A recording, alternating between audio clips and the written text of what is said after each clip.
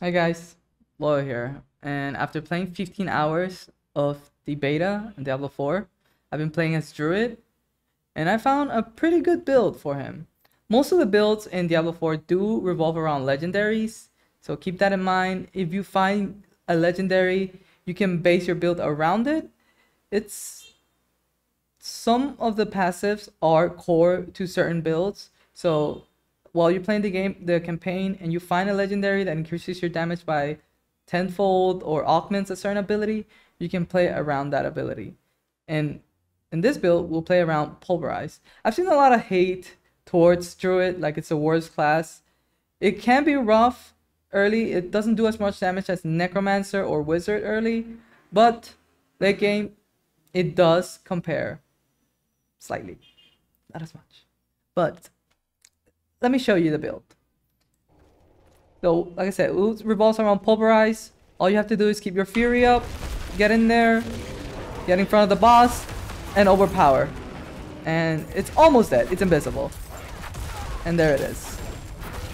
That's it. You clear it with 2 overpowers. If you keep moving, trampling, getting your resource up, and finding a good angle, you can clear the room. Clear the room. I'm not ready yet. So as you can see, you just get a wind shear going, get vulnerable, and you overpower to clear the entire room. There's one boss here. There it is. You can see, build's pretty good. It does a pretty big amount of AoE, and with the overpowered damage, you can one-shot bosses. Elites, not fully bosses, but yeah. And you'll be invincible thanks to the Fortify. As you can see, I have 500 HP of each bar, Fortify and normal life. So it's pretty hard to get through you. Plus, with all the damage reduction that you do have, I'll show you how the build works. Now, let's get into the build. The abilities are Wind Shear, which will be your resource generator, thanks to the augment that increases your spirit based on how much enemies you hit with it. And it's one of the best range attacks of the Druid. You have Pulverize, max level, with enhanced Pulverize that gives you that overpower damage every 10 seconds when you're healthy, which you will be healthy with all the Fortify that you'll be getting. We'll get Abundance to get more spirit, and getting the 2 howls, Blood Howl and the Debilitating Roar, which help you shapeshift, giving you more health and Fortify. I'll show you with what legendary passive you get that. Blood Howl giving you spirit, and you'll have Trample as well. It's great mobility, it's good for stuns, and it's another shapeshifting ability. We'll be having Quick Shift, which when you shapeshift from one form or the other, the attack that you use to shapeshift will have 15% increased damage. And all these damage will stack up into the Pulverized damage. As I'll show you how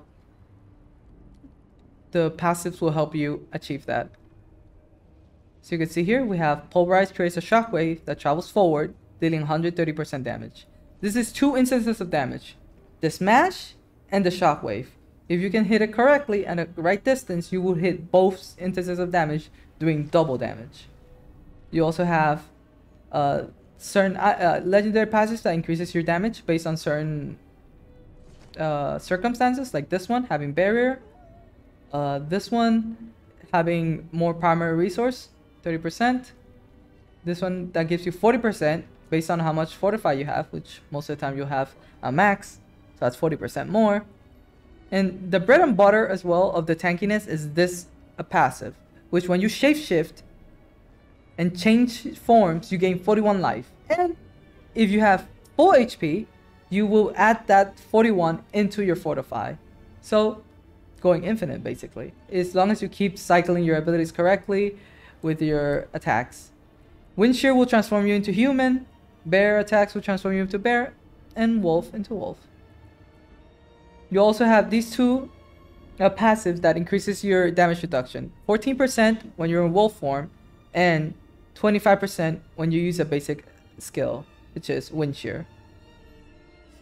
You also have these gloves that increases your core damage by 6% for each companion you have. I have 2 wolves, I can also add the other legendary passive that increases the amount of wolves that you have and turns them into werewolves. But that one, you know, like I said, you need to find those skills to make it happen. So yeah, that is how the build works. So, have fun with the build, enjoy it, and don't pick, well, yes, there will be classes better than the others, yes, but have fun, theorycraft. Play a class that you want, that you like the mechanics, find the legendaries that you know, with the legendaries that you find, build your class, and have fun. Thanks for watching, and I'll see you at the release.